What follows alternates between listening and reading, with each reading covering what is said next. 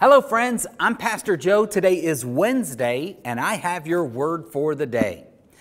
When it comes to parenting children and raising them up with a hope that they're going to follow Jesus for the rest of their lives, there's one verse in particular that is often heard, shared, and quoted.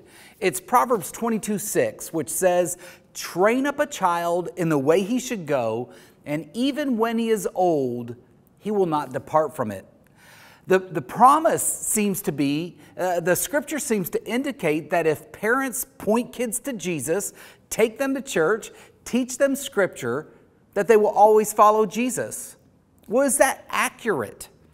What about parents that do those things, but their adult children continue to rebel and refuse to follow Jesus? The truth is, kids of Christian parents don't always grow up to be followers of Jesus. And that's a sad truth. I think one of the things that would help is a proper understanding of this verse.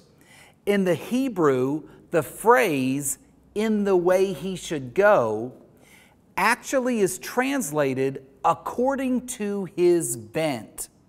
What does that mean? Well, every child has a bend.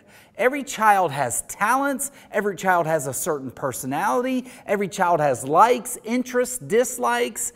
That is their individual bent.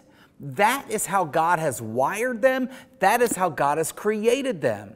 And the challenge for parents is to help your child follow Jesus according to the way God has wired them.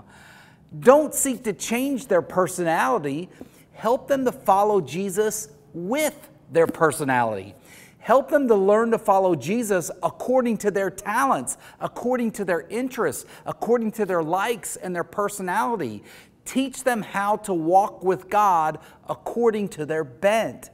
See, God has wired them a specific way. And if parents try to make their children something they are not, they're going to rebel and push away from following Jesus. But if a parent can master helping a child follow Jesus according to their bent, they have a higher probability of following Jesus for the rest of their life. If today's word for the day has blessed you, like it, apply it, or leave a comment. God bless.